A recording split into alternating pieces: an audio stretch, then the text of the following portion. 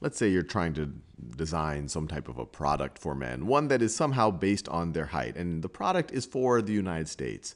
So ideally, you would like to know the mean height of men in the United States. Let me write this down. Mean height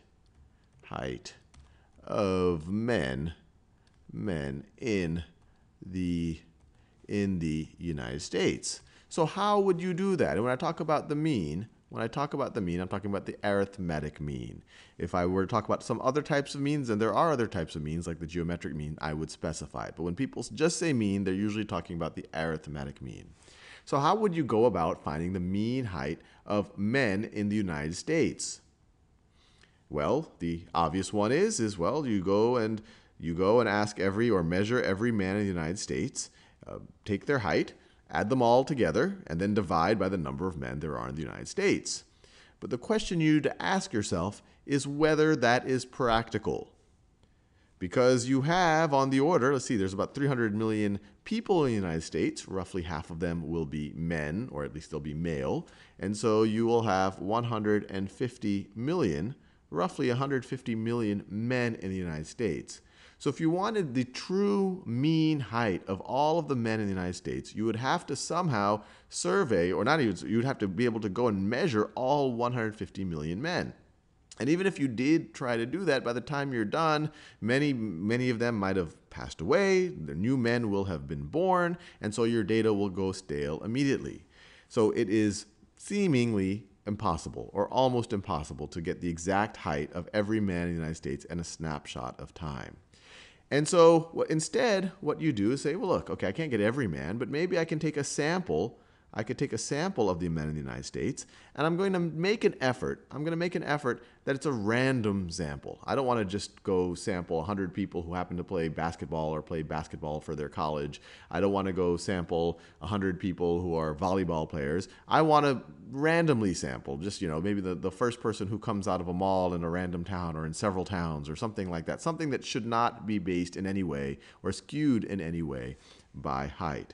So you take a sample, and from that sample, you can calculate a mean of at least the sample, and you'll hope that that is indicative of, especially if this was a reasonably random sample, you'll hope that that was indicative of the mean of the entire population.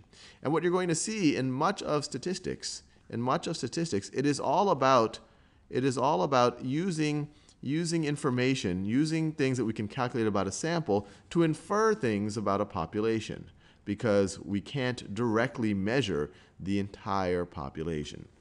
So for example, let's say, and if you're actually trying to do this, I would recommend doing at least 100 data points or 1,000, and later on we'll talk about how you can think about whether you've measured enough or how confident you can be. But let's just say you're a little bit lazy and you just sample 5 men. And so you get their 5 heights. Let's say one is 6.2 feet. Let's say one is 5.5 feet. 5.5 feet would be 5 foot 6 inches.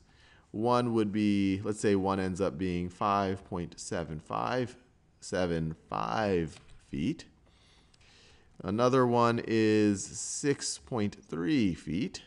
Another is 5.9 feet.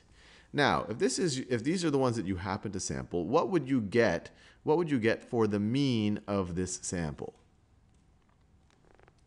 Well, let's get our calculator out, and we get 6.2 plus 5.5 plus 5.75 plus 6.3 plus 5.9.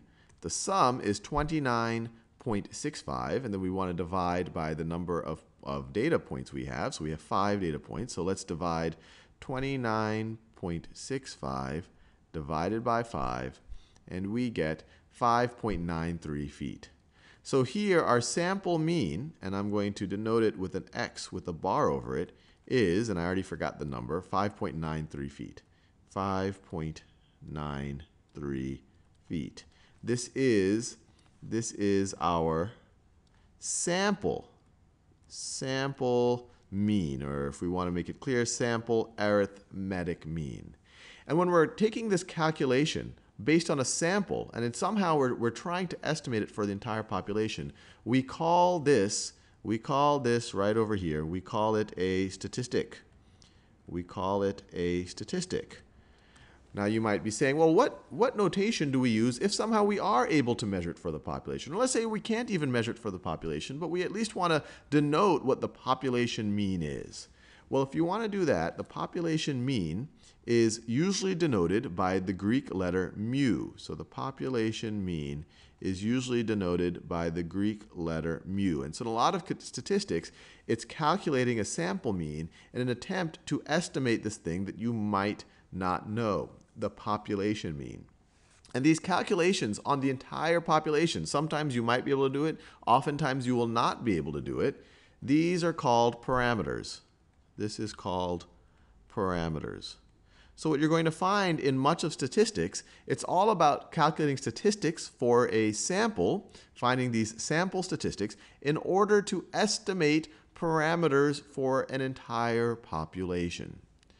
Now the last thing I want to do is introduce you to some of the notation that you might see in a statistics textbook that looks very mathy and very difficult. But hopefully, after the next few minutes, you'll appreciate that it's really just doing exactly what we did here, adding up the numbers and dividing by the number of numbers you had. If you had to do the population mean, it's the exact same thing. It's just many, many more numbers in this context. You would have to add up 150 million numbers and divide by 150 million. So how do mathematicians talk about an operation like that? Adding up a bunch of numbers and then dividing by the number of numbers. Well, let's first think about the sample mean, the sample mean, because that's where we actually did the calculation. So a mathematician might call each of these data points, they'll call it, let's say they'll call this first one right over here, they'll call this x sub 1, they'll call this one x sub 2, they'll call this one x sub 3, they'll call this one, and when I say sub, I'm literally saying subscript 1, subscript 2, subscript 3.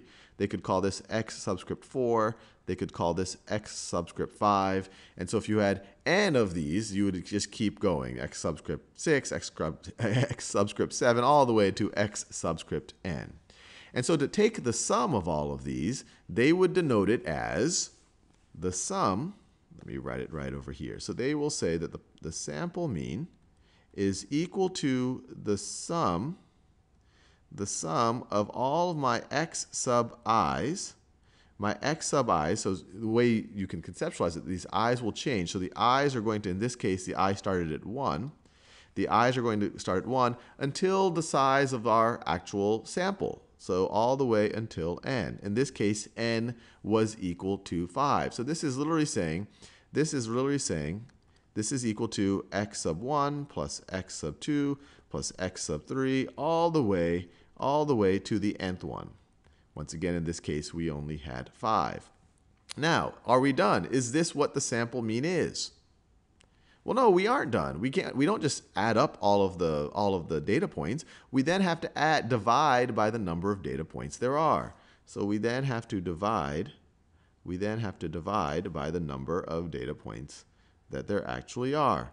So this might look like very fancy notation, but it's really just saying add up your data points and divide by the number of data points you have. And this capital Greek letter, sigma, literally means sum. Sum all of the xi's from x sub 1 all the way to x sub n, and then divide by the number of data points you have.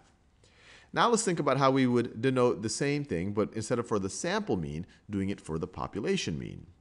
So in the population mean, they will denote it with mu. We already talked about that. And here, once again, you're going to take the sum, but this time it's going to be the sum of all of the elements in your population. So your x sub i's, and you'll still start at I equals 1, but it usually gets denoted that, hey, you're taking the whole population. So they'll often put a capital N right over here to somehow denote that this is a bigger number than maybe this smaller n.